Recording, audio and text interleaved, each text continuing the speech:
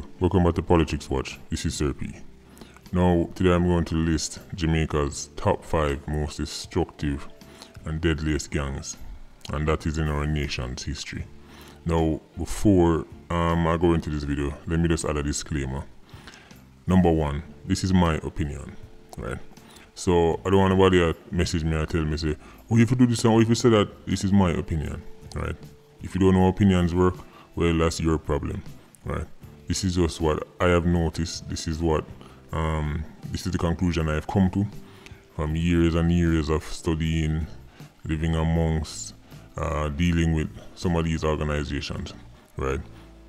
Knowing people who were in them, knowing people who had their lives taken by them. So again, this is just my conclusion, right? So next thing I want to add, second disclaimer. Because I know Jamaica is a very highly acidic society. A place where people brag that their community have the most killers and wreak the most havoc in society. A place where people are proud to tell you that where them come from is responsible for 100, 200, 300 murders, right? So, because I know those people exist, let me just tell you this right now. If you don't see your local neighborhood gangs on this list, deal with it. Go make your own video, right? Again, this is my opinion, right? There are a lot of gangs in Jamaica. Yes, me know Rima man, me know much man on the kill. Yes, Jungle man, me know what to do over here, so when you shoot over here, so. Yes, Mountain View man, me know so we have 10,000 rifle over there and 1 million rounds of ammunition. Yeah, whatever. This is my list, right? And again, I'm forming the list from years of seeing, experiencing and studying this kind of thing. So with that said, let me go into the video. Kicking off the list, we have a tie between the Ratbat gang, which primarily operates from out of the Maxfield side, and one other from over Spanish Town, right? Now, Ratbat has been around since Whopper killed Philo, right? Ratbat hasn't really been in the mainstream lately. It seems like the gang has become very disorganized. A lot of their big money financiers drop out. Probably one of their most known don was a man by the name of Machine Man, right? Again, the man they also drop out like most dons usually end up, right? You know, for them thing already. Here today, gone tomorrow, right? But Machine Man, in my opinion, is probably the name most people associate with Ratbat. Now, Ratbat, Maxfield Avenue, yes, I know people are going to come down in the comment section and tell me how much people then the dash when in the 90s and the late, the early 2000s, and Ratbat is running off over here, so, and yes, you know, Ratbat is dangerous, right? But nowadays, it doesn't seem like the gang is as organized as they used to. They look like them all over the place, to be honest. But growing up, I just remember Ratbat was the name. That name had a lot of meaning to a lot of people when I was growing up. I know a lot of young people now probably don't even remember or hear about Ratbat.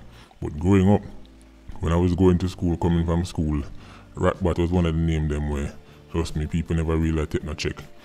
You may remember one time the former era leader known as Radigan, they dropped out. There were a lot of fears that big problems were going on because the police were saying that Radigan was one of the done them for Ratbat, but of course Radigan family came out and said, oh, Radigan have nothing to do with Ratbat and he was a law-abiding citizen and, you know, he healed the sick and raised the dead. You know, usual story, right? But people, Ratbat, number 5. The other gang at number 5 with Ratbat, as I said, is a tie, is One Other from over Spanish Town. Now, One Other, which is the I guess you could say the JLP armed wing for Spanish Town.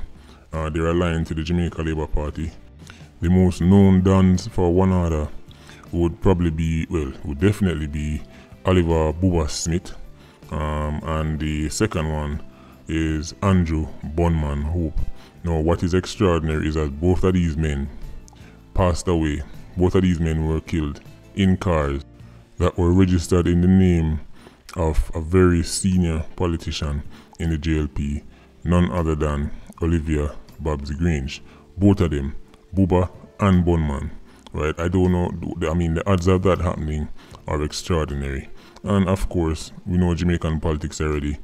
Even when this information came to light, it did not have any impact on Babsy Grange's career. As a matter of fact, Babsy Grange has gone on to be even stronger. She's the current minister in the government. But we don't know politics when at Jamaica already. If that was certain countries, that politician would have to resign immediately. But then again, we already know Jamaica is not a real place. Bonman, which was the last, you could say probably the last big Dan for One Order. When he died, originally people were saying it was police. To this day, a lot of people are saying police killed him. Police did not kill Bonman. Bonman was killed by Klansman, right? Klansman, man them dress up in a school uniform and go kill Bonman. A matter of fact, people, if you don't want to hear that story, if you don't want to do a video on how Bonman lose him life and how it was actually Klansman who killed him, go in the comment section and tell me, say, yo, do it, Sir P. Right? So people, that is One Order. So that's number 5. Ratbat and One Order tied for number 5 most destructive gangs in Jamaican history. Oh, and by the way, people, the person you're looking at on your screen right now, that's Bonman, Andrew Bonman Hope.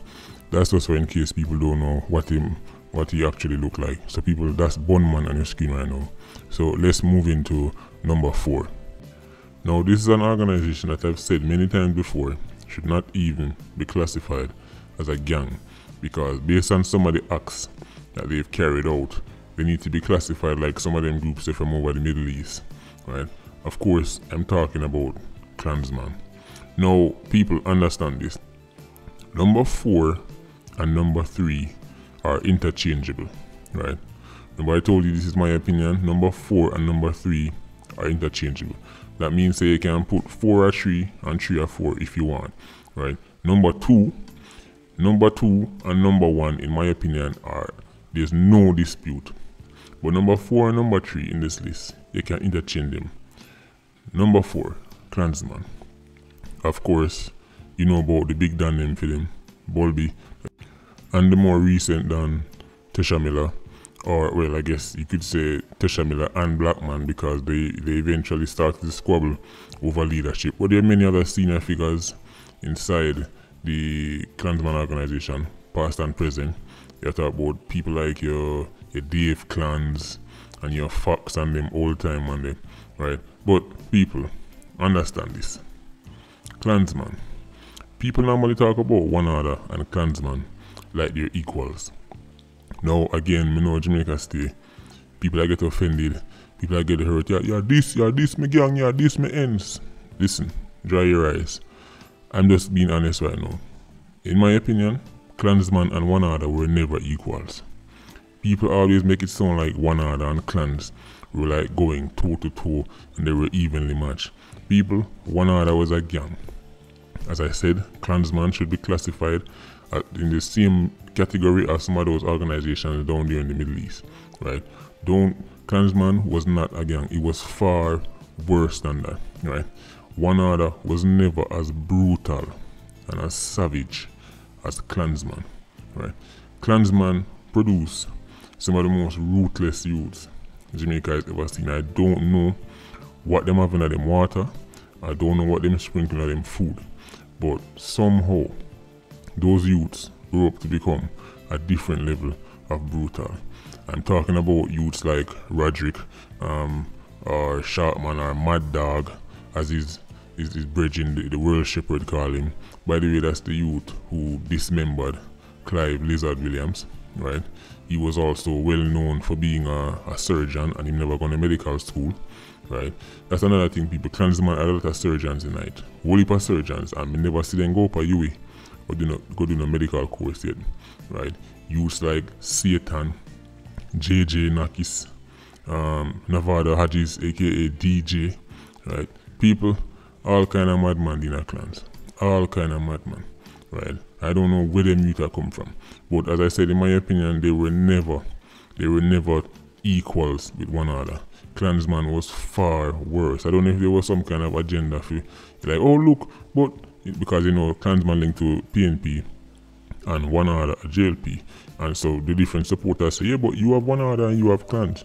In my opinion, when you talk about being brutal and the numbers and the amount of people them do this and do that to, and just how big they were, in my opinion, Klansman and one other were never equals. Klansman was far more ruthless, far more grimy, far more savage. I don't even know, some of the things of Klansman, they don't even make sense. As a matter of fact, Klansman became so big that really and truly, Klansman destroyed itself. I don't think the police can take the accolades for helping to, because Klansman, of course, they exist, but they're not as organized and as strong as they used to be. Because as I say, a lot of the senior members, a lot of the high profile 87s, them gone now. Right, I say DJ, JJ, and them, enough of them gone now. Right, Blackman, they behind bars, Tisha, they behind bars, World Shepherd, they behind bars. Right, so people, of course, they've taken a hit. But this was an organization that literally, in my opinion, self-destruct. Klansman have killed more Klansman than police kill Klansman. Klansman kill more Klansman than one other kill Klansman. This is one of the reasons why I tell you the whole one other Klansman being equally matched and going toe to toe. In my opinion, that was never true. Majority of the youth them in a Klansman who lose them life died as a result of other Klansmen, either directly or indirectly. When I say directly, I mean obviously one Klansman go shoot the next one, or go dismember the next one. When I say indirectly, I mean say Klansman call police and make police go shoot at the Klansman, because that was something they were notorious for, especially the leadership in a Klansman. Anytime them fed up with a local 87 or them use him for a specific mission and he was no longer useful, Klansman leadership, Tesha Miller them, yes, Tesha Miller, right, and other leaders in Tesha Miller they done obviously, but enough you have like leaders. Them man they would call police and tell the police them where them owner 87s there for police go kill them. Right. I know some people might not know this happen, but yes, police done are informer too. Right. When people talk about informer, remember my old video where I said 87s and 90s and Badman are the biggest informer?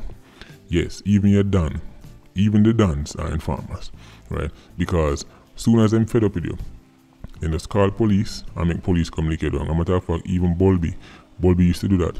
And there's a very senior police officer who Jamaicans love big up and talk about him a crime fighter and him to get commissioner, right? Who was also one of Bulby's stooges, right? Where anytime one of the 87s them step out of line, or him send him on a specific mission to take out somebody high profile, and then you obviously don't want that person to hang around because then get catch them might talk, then they just send the police to kill him right afterwards, right? So directly and indirectly, more Klansmen died from other Klansmen than police and one other, right? One other at no point was one other ever flushing out no hundreds of Klansmen. That's not the case. And by the time it got down to the Tesha Miller and Blackman War, that's when they really started to exterminate each other. By that point, one other just step on the bench.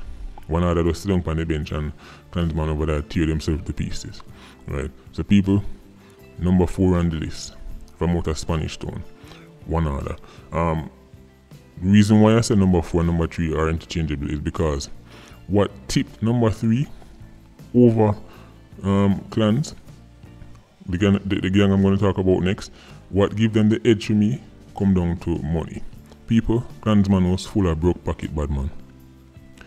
Clans, even the one them have the most name in the streets and have much dopey on them and people afraid of them and people, Klansman was full of broke pocket 87s. Hungry like mongrel dog. Enough of them hungry. I don't care much them have more gun than money in them pocket. Klansman was well known for that. The money in the clans, all the big extortion money and everything in the clans was mostly circulating at the top. Right? That is why one of the strategies where Blackman used to get out Tesha was to bribe the 87s them.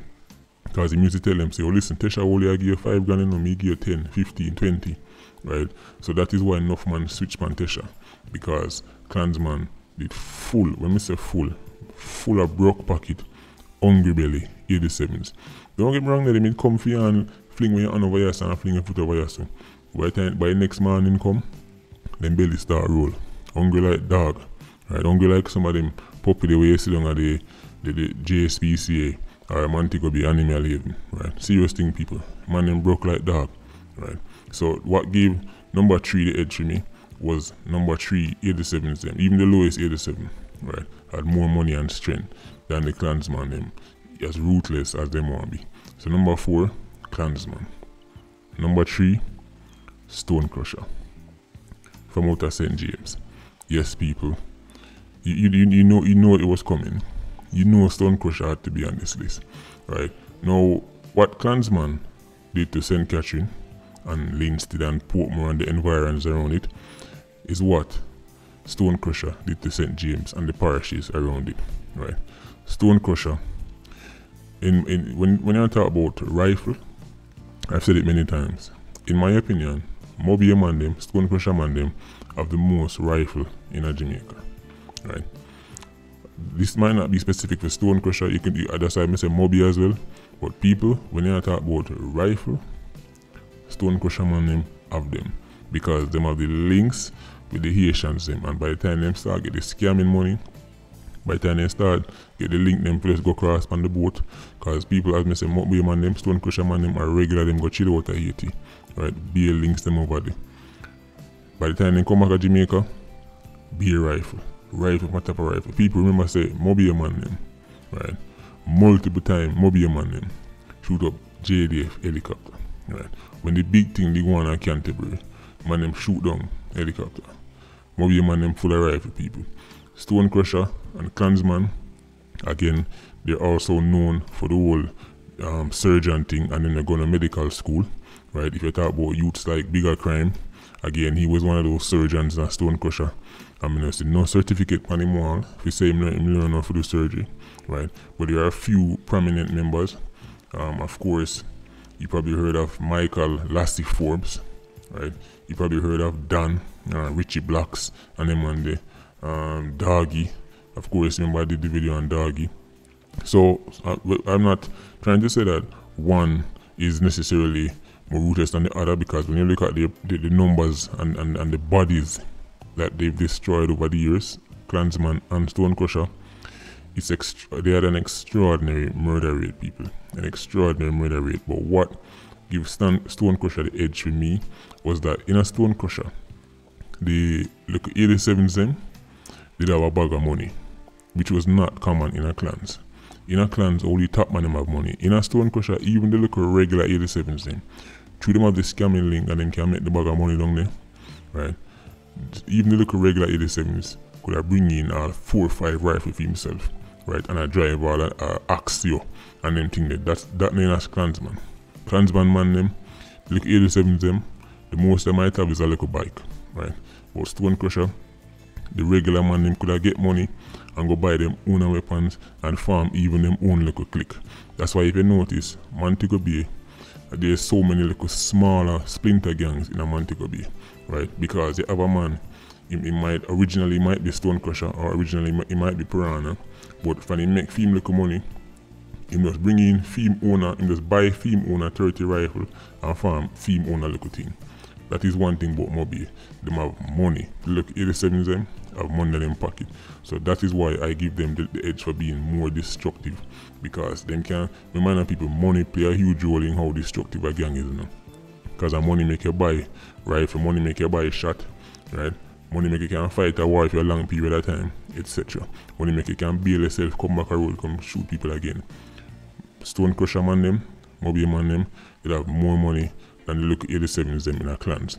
That is why I give Stone Crusher the edge over Klansman. But again, this is interchangeable. We're talking about two of the most brutal, savage and barbaric gangs in Jamaican history. So if you want to interchange them, put Stone Crusher 4 and Klansman 3, that's up to you, right? Again, this is just my opinion. Now, moving into number 2. For me, I don't even think there's a debate for this. I don't know who would even debate this, right? Now I know you're thinking, well, Sir P, this sound like a huge build up. This sound like a number one you're going to talk about. No, number one, I'm going to catch people off guard. Well, catch some people off guard. My subscribers, I'm going to probably have a good idea who I'm going to put a number 1 already, right? But number 2 When I talk about gang actual badness, people in the street shoot people left and right. Number 2, shower posse / presidential clique. Right. People, even the US feds admin, over 1,400 murders, and this is in the United States. We don't even never count the people in the presidential clique and shower posse take out in Jamaica. Just in America alone, over 1,400 people. Right. For me, when you talk about actual street gang and the badness in the streets, the numbers don't lie. Like Klansman, like Stone Crusher, you can classify shower posse as one of those organizations like from out of the Middle East, right? We're talking about above gang territory now. We're going on a different level of territory. This is anti-gang legislation is strong enough for this, for deal with and for describe what we are talking about when we are talking about shower posse. Now, of course, you know Jim Brown, right? You probably would have heard of his son Jatty. You've heard about Dodos. You've heard about Levity. You've heard about Chris Royal. That is the Coke dynasty, right? Vivian Blake was the leader of shower posse as well, but he wasn't really a bad man in the streets like that, right? So people, West Kingston, you already know, all over America. If you want, there's documentaries out there, there's books out there. Trust me, people. Everybody know about shower posse. I don't think anybody is surprised that I would even put them above Clans and Stone Crusher, because people understand this. When I talk about destructive, I'm not even just talking about life, flesh and blood. I'm talking about even things like reputation. I'm talking about things like generation. See, Klansman and one other them gang, they set back Spanish Town, a generation. Stone Crusher, set back Montego Bay and the surrounding parishes, at least one generation. They also destroyed the image of those places, right? Because remember one time Spanish Town used to be somewhere people aspire to go live in. Who remember that? Who remember one time people used to leave town, say them want to go live at Spanish Town to get a better life? Who remember those days? Those days are long gone, right? So your Clans and your one other and them they destroyed the reputation of Spanish Town, right? Stone Crusher, them gang they destroyed the reputation of St. James. Well, shower posse destroyed the reputation of the entire nation. Shower posse destroyed the reputation and the image of Jamaica as a whole. Shower posse branded enough Jamaicans yardy to the point that to this day, enough Jamaicans cannot shake off that yardy image. All when time you know about badness, all when time you go foreign to do the most law-abiding job there are some people who will forever brand Jamaicans as yardies and as gangsters and as criminals. That right there is the handiwork of the shower posse, right? So people, for me, they had to come even before Stone Crusher and your Klansman and those organizations. So that's number 2. So now you're thinking to yourself, then our number 1, you just name out, surely it couldn't be the gang over here and the gang over here. So one number 1, or maybe Sir Pierre got talk about one old school gang from the 70s and the 80s. No, people. Listen, all those gangs from the 70s and the 80s, your Feather Maps and your Claudy Massop and your Bory Boy, right, and your Sandokan and them people. I'm sorry, when I look at the numbers, what them man did do back then, if those numbers were happening in Jamaica now, it would be a good year. The amount of people with them gang they take out back then, I mean it sound bad what I'm about to say, but I wish we'd go back to those days. I wish we were going back to the days when only 400 and 500 people did a year. Because that was the numbers them gangs are throw down, right? People remember, in 1980 was considered a disaster in Jamaica. People were saying 1980 is the worst year in Jamaica's history and we'd never see a year like that again. That is when the politics, the PNP and JLP clash came to a peak. 899 people died that year. People were saying that would be the worst year we'll ever see. Guess what? That would be a good year now.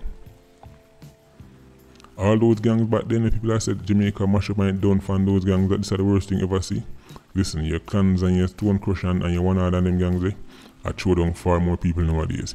People, after 1980, the following year, murder in Jamaica fell to 490 in 81 and 405 in 82. 405 people in 1982, right? So just looking at the sheer numbers, These modern day gangs, because they have more money, more connections, they're more mobile, they are far more destructive than those old time gangs, right? As I said, 405, those numbers are unheard of. If we get 405 murders in a year, people would celebrate like a zero, right? So you're asking yourself, Serpy, cool, me what you say, but who is number one?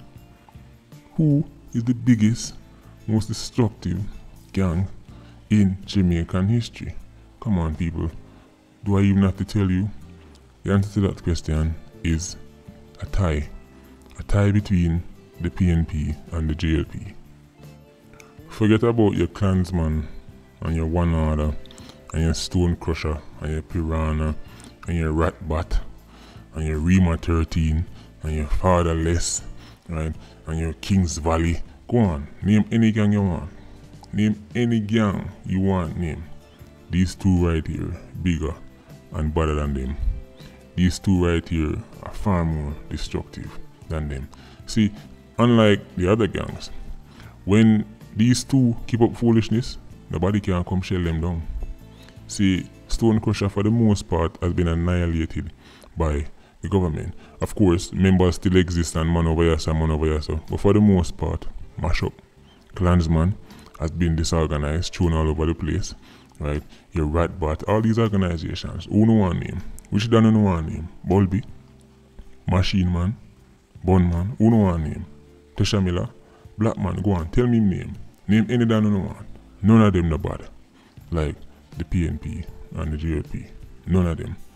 See, because it's these two gangs that really and truly run off all the others.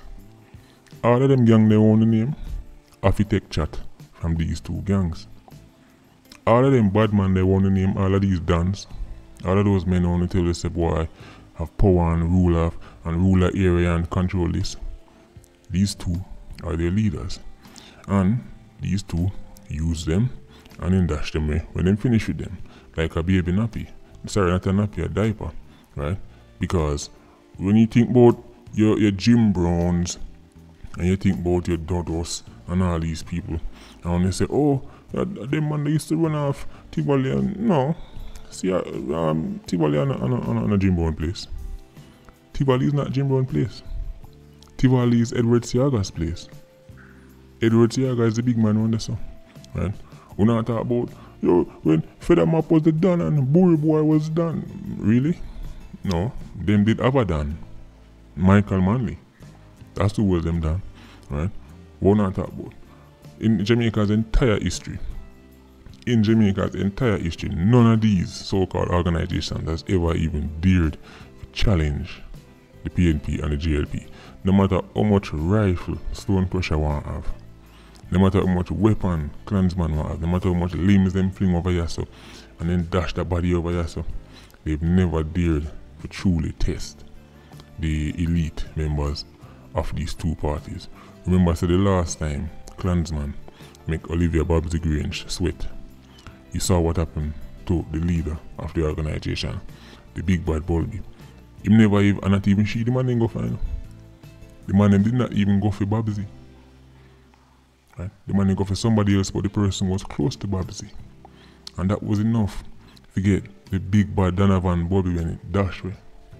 Dash away like when you have a Duracell battery and you know them more life, now you just dash away. Right? That's how the man deal with Bulby, just because Babsy Grange sweat. Just sweat, she sweat enough. Babsy never bleed. Suppose she did bleed. Just sweat, Babsy sweat. And that was it for Bunman. Sorry, Bulby. Right? So, no want nobody tell me about them done run off here so. And them gang are the most powerful thing over here so. And them gang make much money and rule much this and conquer much that. No. You're done, your gang are puppets and pawns. As I said, agents of the state used to destroy and then tossed aside. The ultimate gangs in Jamaica are called PNP and JLP.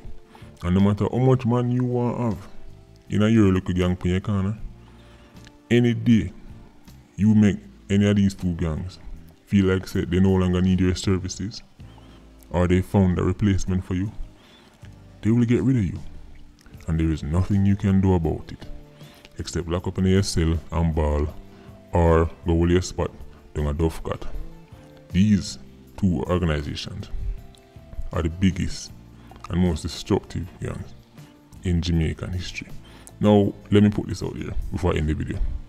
I am not anti-politics. I am anti-politricks.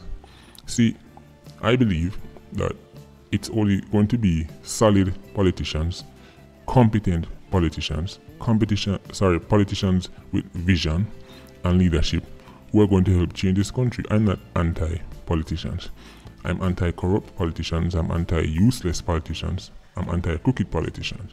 So if there's anybody always listening to this right now who think to themselves, John, so sorry for yourself, no, listen. If you have good intentions for this country and you think you can help make a change in this country, I would encourage you to get into politics. Right? It's going to be hard getting out some of those corrupt dinosaurs. Right? It's going to be hard, and I would encourage you to have your own money. That way it's harder for people to buy you out, because when you're broke and going into politics, you need money for running a campaign, and you might end up switch on your values, right? Because you want campaign money. So I would encourage people to at least make sure there's food up on your table. You don't want to go into politics hungry. Trust me, right? So I'm not anti-politics. I would love it if more honest, competent people got involved in politics, right? But as it stands, and even now, there's some decent politicians out there, some, right? A few, right? I wouldn't generalize and say every politician's a thief, but most are, right? I'm just being honest, right? Even though one of them will look clean, sometimes when you really run them file, I get for finance, I them over here, so I give them money this and them a link with them money, and I say, really? But I thought he was a new breed, I thought he was a new batch, right? So people, that's it for me. Number one on the list, the biggest, most destructive gang in Jamaica. Right? I know this video is going to offend a few people, but when do I not offend at least one person? That's become normal now. Anyway, Patreon squad, big up on yourself. Please like, comment, and share the video. Bless.